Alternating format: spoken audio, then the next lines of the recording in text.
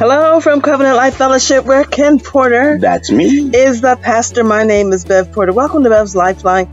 Today, we want to say Happy Father's Day to all of the fathers, whether you are a natural father or whether you're a spiritual father. We celebrate you on this special day and every day. Your role in our families and in our communities and in our cities and our states and the country and the world is just so important.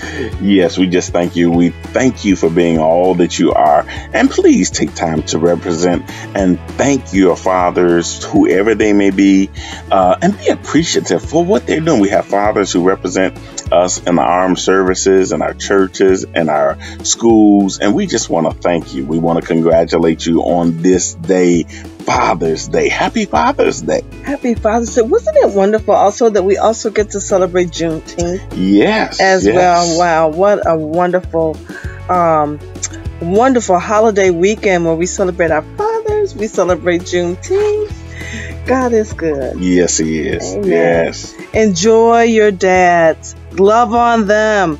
Tell them how much you appreciate them. Okay? They deserve it.